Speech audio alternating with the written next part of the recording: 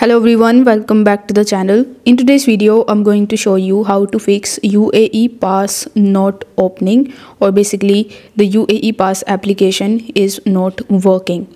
So in order to fix this issue, you first have to come out of your UAE Pass mobile application, and then you just have to simply try to restart your phone. For that, you will have to long press on the home button of your phone, and then you will have to tap on the reboot or the restart option.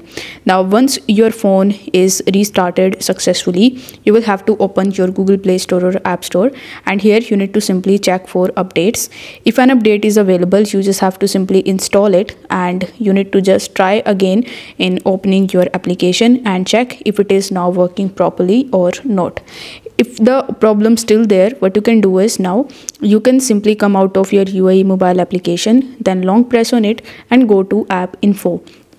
In the app info, you will see the storage option. So you need to tap on storage, then tap on clear data, and then tap on clear cache, and then press OK. If the issue continues, you can even try to uninstall and reinstall the application on both your iPhone device and your Android device.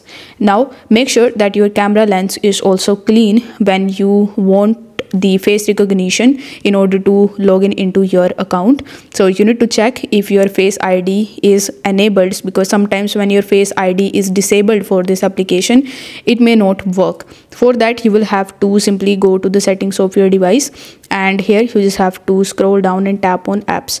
In the apps, you will see the option of manage apps. So you just have to simply search for the UAE Pass, and here you need to go to permissions.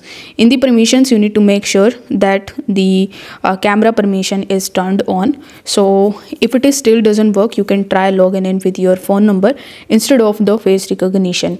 So if these fixes don't work, you can even try to contact with the UAE Pass support via the official website, that is uaepass.ae, or you can even visit a customer service center. If this video helped you out, don't forget to like the video and subscribe to the channel. Thank you so much for watching.